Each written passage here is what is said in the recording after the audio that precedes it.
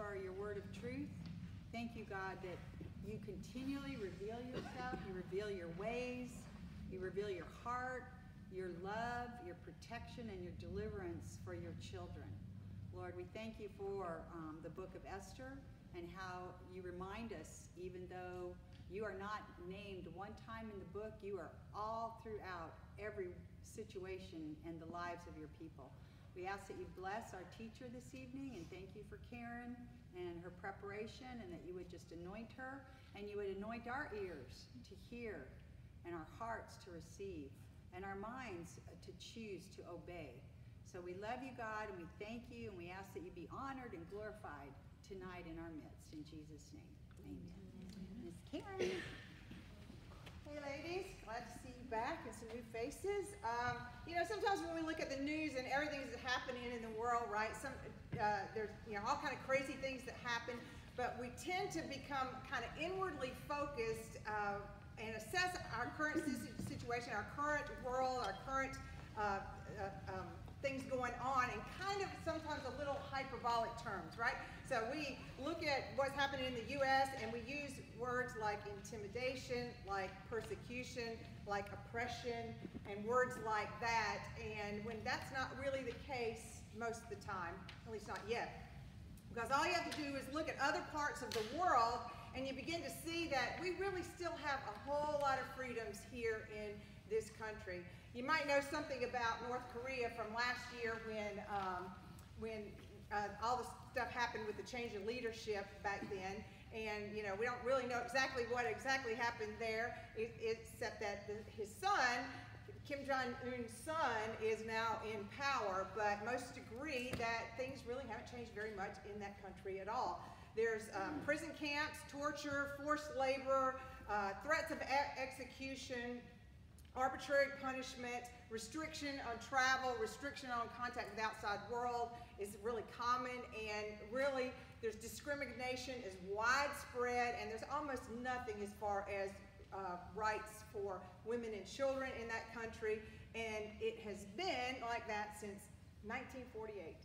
1948, that's a long time, multiple generations of that family ruling that country with an oppressive hand over the top of all of those people. And so this is about as close to a modern day example of what it might be like to have lived in Persia during the time of Esther and the time that Xerxes ruled.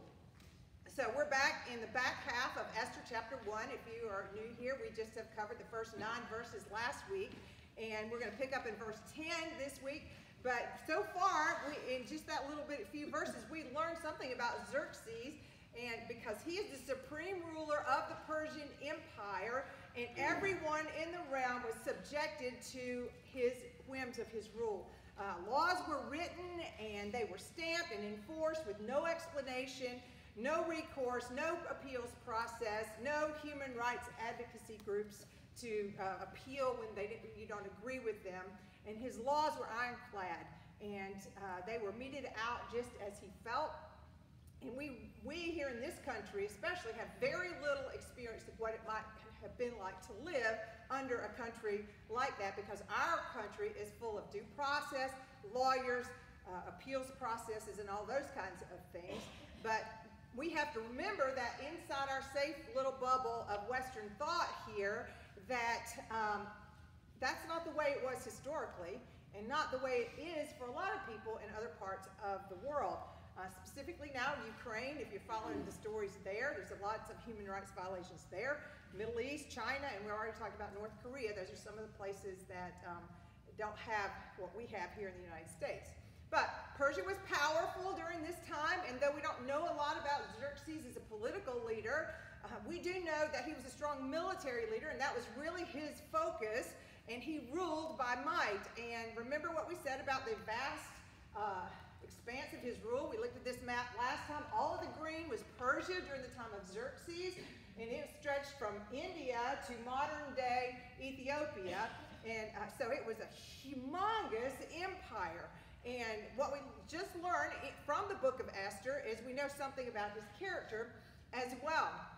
That he was easily manipulated and easily distracted, had a bad temper, and he was untrustworthy, he was impulsive, and so that's a severely dangerous combination for a ruler who had supreme authority. But even in this volatile situation that we'll look at in the rest of chapter 1 today, we'll see how the whims of this self-indulgent leader and the rebellious attitude of his wife, neither one of those things can thwart the plan and the power of God. So just as a recap, chapter 1 opens with this huge demonstration of Persian military might. And if you weren't here last week, a lot of people say, wow, there was this huge 6-month party that was going on, but there was most of that time that they gathered together, it was not a party, but it was a giant display of Persia's military designed to get people to join Xerxes' campaign against Greece. And this little gray part right there is Greece. And we'll see a little bit more next week when we talk about it, how he became completely focused on this little area of the world.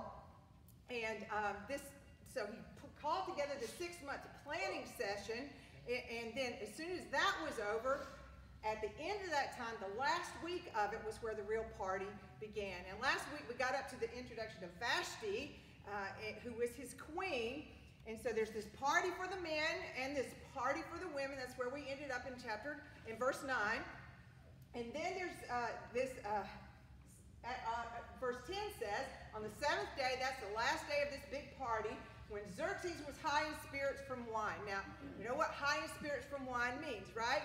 He was plastered. He was drunk really bad. And I told you last week that the Persians drank alcohol, not just to have a big party.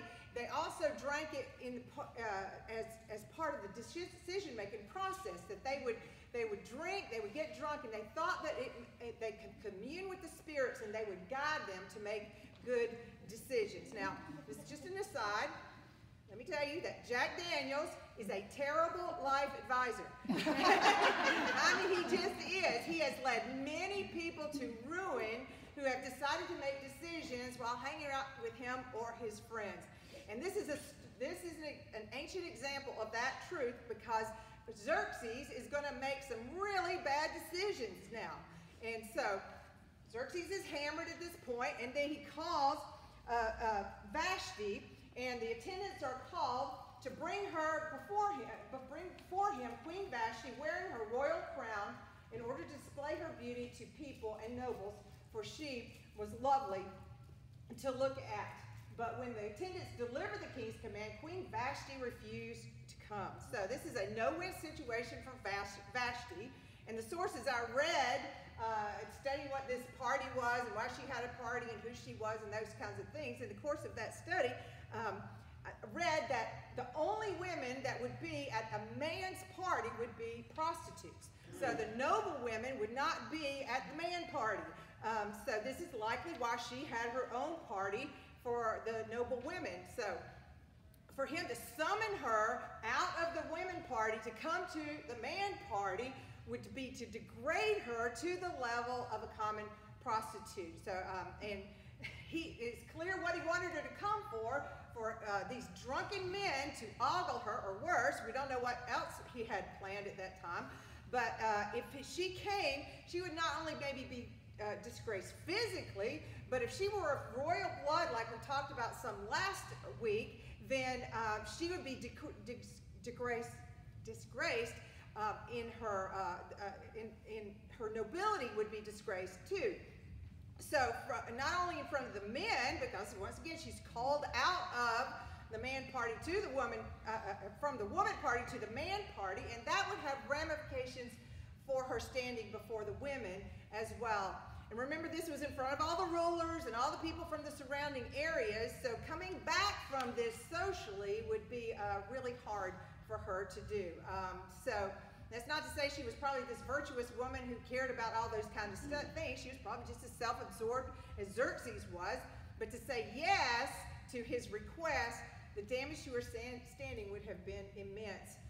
But refusing to come carried consequences too. So she says no, and predictably the king became furious and burned with anger. And so this is not a guy who likes being told no. he's angry, and now he's really drunk.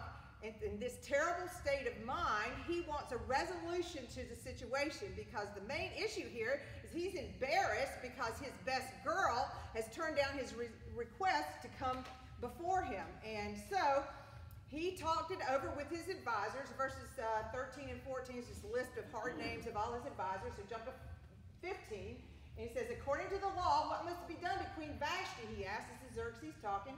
She has not obeyed the command of King Xerxes that the eunuchs have taken to her.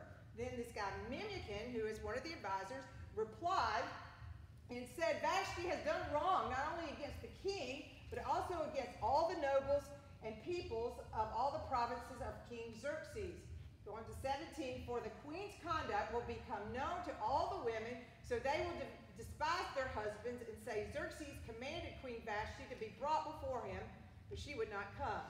This very day, the Persian and Median women of the nobility who have heard about the queen's conduct will respond to all the king's nobles in the same way, and there will be no end of disrespect and discord. Now, this is a little hyperbolic, right? I mean, he's gone from what should we do about Vashti to every woman in the whole kingdom is going to rebel in the course of 4 sentences.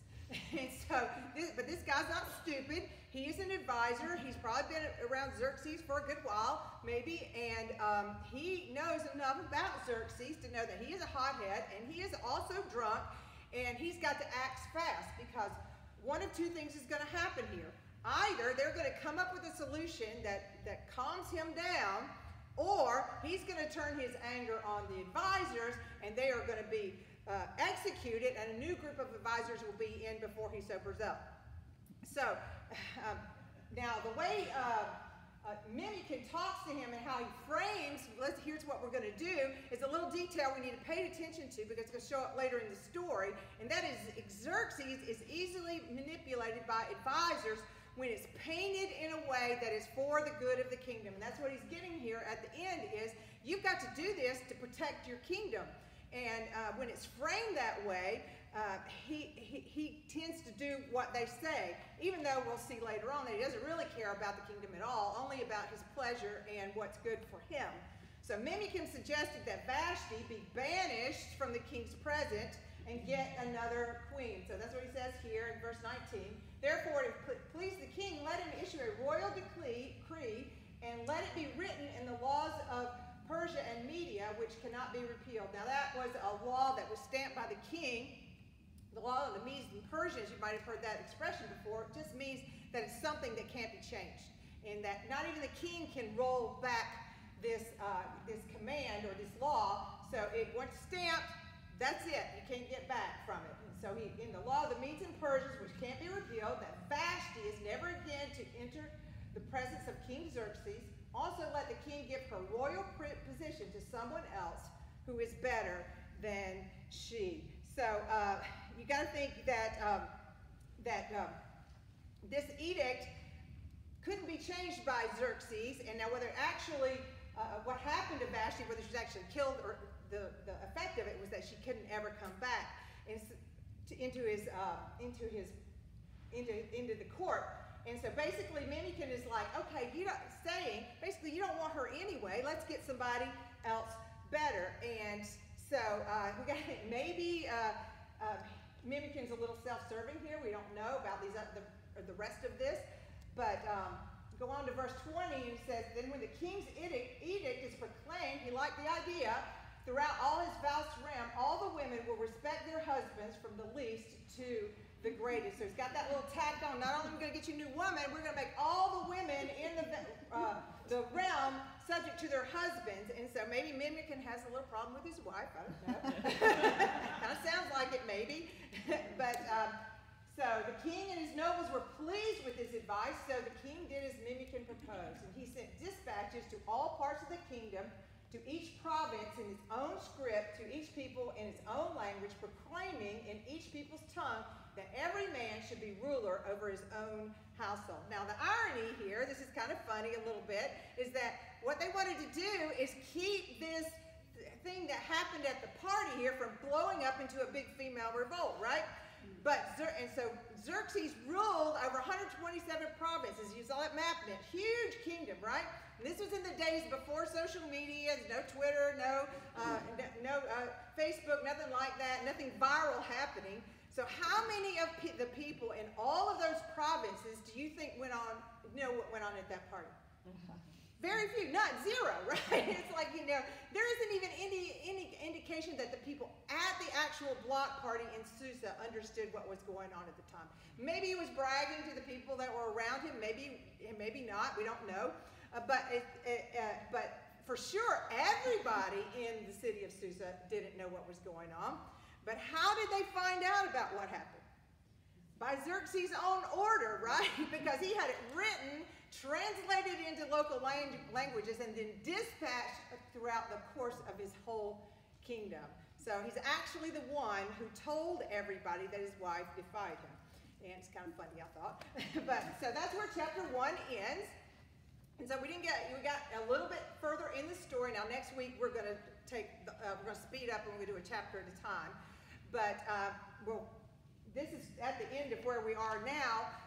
But besides being the beginning of an interesting story, what is the takeaway? I mean, remember the question I said, every time you read the scripture, what you need to ask? What do we learn about God from this? So what do we learn about God from this? We haven't even seen God talked about. There's nothing that seems to even be spiritual or anything like that happening in this section. Is there anything to take away from here? Well, there is, because here's where we start to learn and see God's fingerprints start to emerge just a little bit.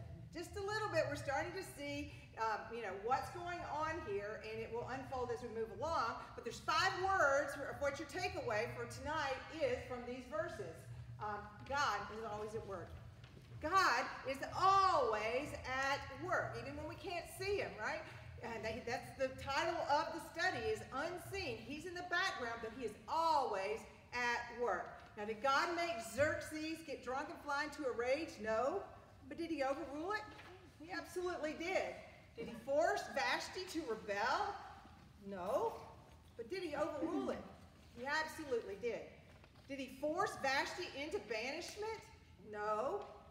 But did he overrule it? Yes, he absolutely did. Jumping a little forward in the story that we'll get to next week some, did Esther know anything about this party and the events that took place at the time it was occurring? Likely not. She's not invited to this party. She's not nobility. She's just a little Jewish girl. But did God have a plan for her that was brought about by it? He absolutely did. See, so she's probably 15, 18 years old, not much more than that at this time. So she's living in Persia. She's going about her life doing ordinary things. She gets up in the morning and she draws water, makes bread, does whatever she's doing, goes to bed at night, not realizing that things are about to change drastically for her because of the events of a party that she was not a part of. And she was about to be catapulted through some really uncomfortable and dizzying set of circumstances directly into the providence of God. And this is the wonder of God's sovereignty here. He is moving and changing and rearranging and altering events that will advance his plan and will all the time. And this is going to come squarely into view as we move along in this story. But in the meantime, what do we here in the 21st century need to remember is that no one stops God's plan ever. Ever. No one. Look at this verse from the book of John. Jesus said to them, "My Father is always at work to this very day, and I too am working." And this statement comes on the heels of him healing a paralyzed man on the Sabbath. And this was considered a severe breach of traditions and even sinful by the Jewish leaders. However, Jesus uses this opportunity to remind them that God is never stopped working because of man-made traditions. God isn't controlled by our rules. He doesn't function on our schedules or use only the things that we want him to use. Jesus does not hesitate to break our rules, the norm, the status quo, and he doesn't mind picking hard things to bring about his will. It also means he doesn't halt his activity because we don't like it, because it makes us uncomfortable. Psalm 121 is a poetic way of saying this very thing, that God is always at work. And it says that God never slumbers or sleeps. And as God's people must not fall into the trap of thinking that God is asleep when it comes to our personal lives, or for things going on in the culture, or national or international events, things happening with our government, or when we see foolish people make decisions when they think they are in control, but they're not. See, he is not wringing his hands. He is not wondering what to do next. He is not confused when unfair, rash, or sinful decisions are made by people. He overrules it all. Scripture clearly tells us that God sets up leaders, the ones that we like, the ones that we don't like, and he moves people in and out of power, in and out of authority, on a global, national, and even in our personal lives, always for his purposes. And if you roll back to the first century, when right after Jesus died and the church was being established, the church was just fledgling. They were just learning about their faith, and the churches were just a few years old, and we would have looked at it and said, now Lord, you're going to protect them, right? You're going to just keep them safe while they learn to stand on their own 2 feet, while they learn to figure out what's going on with their faith. But that's not what happened. Rome came in and crushed the new church, and we're going, wait, God, why? Why would you allow the horrific things that happened during the first century? And why wouldn't you protect them? But what persecution and difficulty did for those early believers was that it solidified their faith, and it scattered them all over the known world at the time, and they took the gospel with them. And what Rome tried to suppress by persecution actually served to spread it to the ends of the earth. Now, surely Rome and not the early church could see it at the time, but let a few years pass and we can look back and go, yeah, I see what was happening there. So even in the pain, the loss of life, and horrific evil, God overruled. And he continues to do that, and his will is always done. And that's for us, that's where our faith has to come in. Things don't go the way we like. We don't understand what's going on. Yes, we need to pray. Yes, we need to intercede for other people. Yes, we need to be involved, but we don't need to be anxious. We don't need to be fearful. God is working his will in spite of and through the decisions that ungodly people make. Trust in the Lord with all your heart. Lean not to your own understanding. Will we do that? Will we believe those things even when it doesn't make sense to us?